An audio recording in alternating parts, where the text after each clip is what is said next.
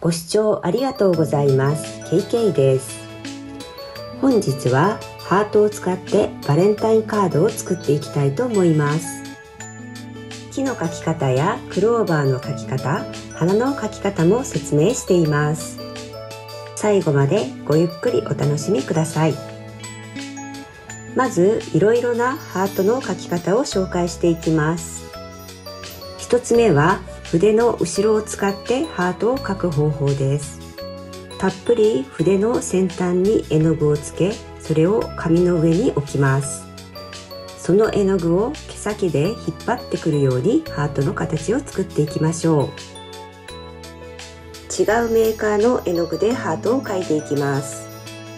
絵の具のつき方でドットの大きさが変わってくるので、小さい場合はもう一度絵の具を置きましょう。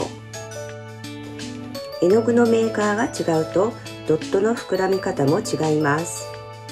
ピンクのハートのようになだらかな膨らみにしたい場合は、濃い絵の具に少し水分を加えると良いと思います。もう少し大きいハートを描きたい場合は、置いた筆をくるくると少し回します。そうすると先ほどよりも大きいハートを描くことができます。ただしこの置き方をすると絵の具の膨らみは潰れてしまうので、好みによって使い分けましょう。丸筆のコンマストロークでハートを描いていきます。短いコンマストロークを向きを逆にして2回します。ストロークの最後が一つにまとまるように意識しましょう。フィルバート筆を使ってもハートを描くことができます。穂先の丸い感じを生かし、反対の向きにコンマストロークをしましょう。ストロークの最後が一つにまとまらなかったので、もう一度ストロークをしているところです。ストロークの最後が一つにまとまるように意識することが大切です。平筆でハートを描いていきます。筆の上の部分は扇形を描くように動かしましょう。筆の下のコーナーは一点に戻るように動かします。筆を動かす幅でハートの幅を変えることができます。細長いハート、幅広のハート、好みのハートを描いていきましょう。平筆を回転させ手前に引っ張るという描き方もあります。少し練習が必要ですが、この方法で可愛いハートが描けると思います。ダブルローディングで描くとまた違った印象のハートになります。筆の大きさを変えることで大きいハートを描くことができます。筆を押し付けるように描くとさらに大きいハートを描くことができます。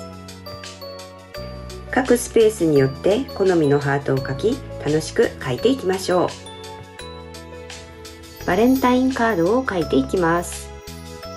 平筆でハートをどんどん描いていきました。好きな色を選び自由に描いていきましょう。最後はハートを束ね、ハートの風船が集まっているようにしました。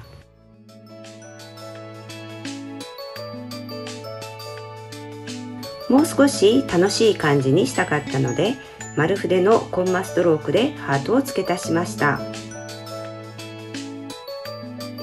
またハートの中に点線を描いたり、格子を描いたり、ドットを打ったりして模様をつけてみました。1枚目のカードが出来上がりました。次のカードでは簡単な木の描き方を紹介します。平筆をまっすぐ引っ張り、中央の幹を描きます。先ほどよりは細い幅の平筆で分かれた枝を描いていきましょう。筆を斜めに動かすことで細い枝を描くことができます。横に動かせばさらに細くなります。アルファベットの Y の字を描くように枝分かれさせていきましょう。木が出来上がったらハートをどんどん描いていきます。好きな色を使って描いていきましょう。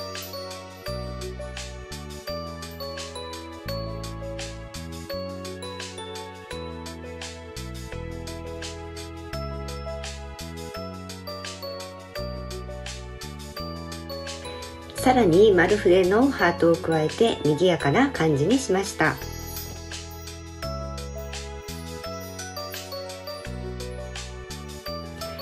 2枚のカードが出来上がりました。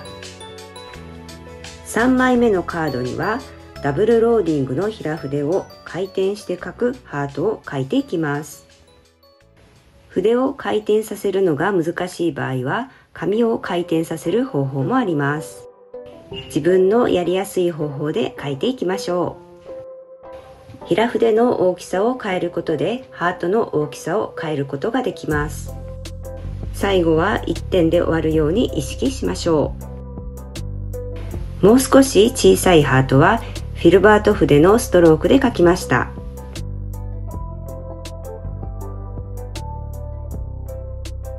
何かアクセントが欲しいと思い、緑のコンマストロークを入れてみました。3枚のカードが出来上がりました。バレンタインにこのようなカードはいかがでしょうか。ハートの形はいろいろと応用が効きます。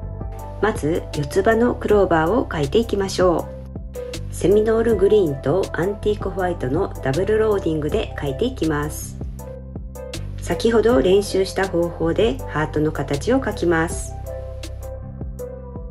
その形を4枚描いて出来上がりです。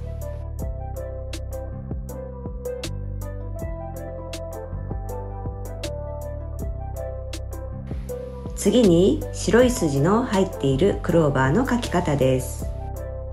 緑の絵の具をつけた平筆にライナー筆で白の絵の具を両面に付け足しましょう。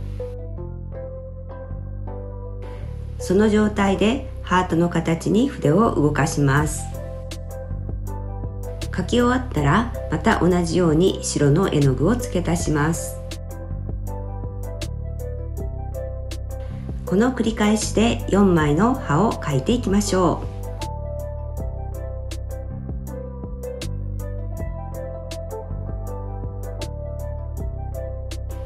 茎を描いてクローバーの絵の完成です。次に同じ方法でハート型のツタを描いていこうと思います。平筆のダブルローディングで描いたハート型です。これは白い筋の入っているクローバーの葉の描き方と同じです。ストロークを2回繰り返すことによって筋の線が柔らかくなりました。この葉は淡い部分と濃い部分の位置を逆にしてストロークをしています。つるの部分をライナー筆で描き、葉をさらに描き加えて出来上がりです。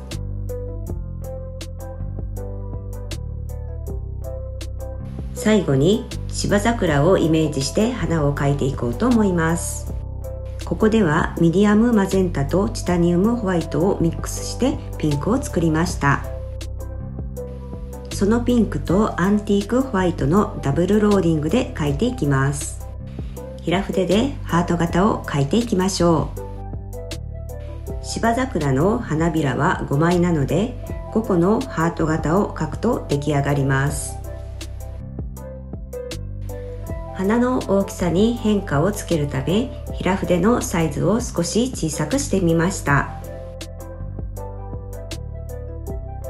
この花はさらにサイズの小さい平筆で描いています。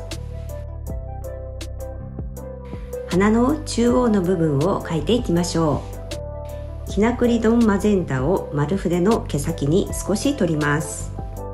中央の花芯の部分を残すように花びらに色をつけていきましょう。花芯の部分はステンシルブラシや丸筆の毛先に絵の具を少しつけ、トントンと絵の具を落とすような感じで色をつけていきました。芝桜をイメージした絵が完成しました。今回はハートの描き方をいろいろと紹介し、バレンタインデー用のカードを3枚描きました。またハートの形を利用してクローバー、ツタ、芝桜の絵を描いてみました。何かの参考になれば嬉しく思います。最後までご視聴ありがとうございました。高評価ボタン、チャンネル登録、とても励みになります。よろしくお願いします。また、感想やリクエストなどコメント欄に書いていただけるとありがたいです。ご視聴ありがとうございました。